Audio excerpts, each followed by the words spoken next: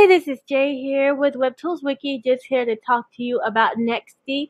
It's an online web app for your to-do list to help you stay on top. In fact, you don't even have to register an email address. Most of these apps, you got to sign up with your email. You got to go confirm we're next to you. Just create your username, password, and you're in. And you can also have it remember you too.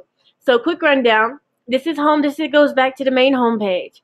Sections is for like all your tasks, stuff that's due immediately, stuff that you maybe want to do, stuff, of course, that's waiting to be done, an idea, and also your completed projects.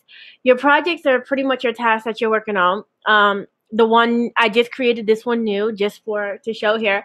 So to see what's going on in this one, I just click on new.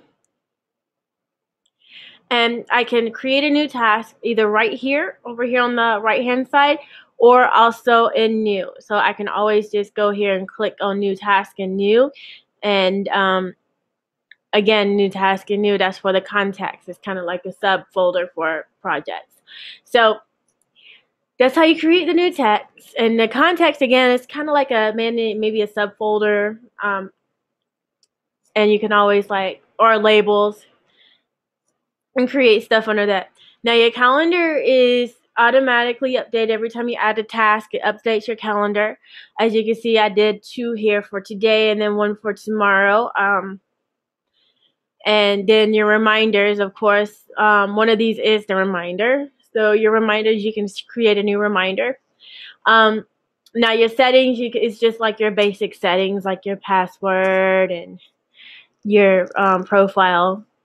And now next action, I want to tell you about this. Instead of seeing all your projects at once like these, next action will just take you to the one that's due next that you set up. So for example, task 2, we're testing out Nexty. I'm just going to call it done. And then it'll be moved over here to my done folder. And your inbox is if somebody messaged you on Nexty. So it's a pretty cool, simple and clean web app. It's just very, very minimal.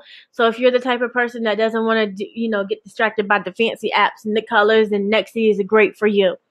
All right, this is Jay with WebTools Wiki here.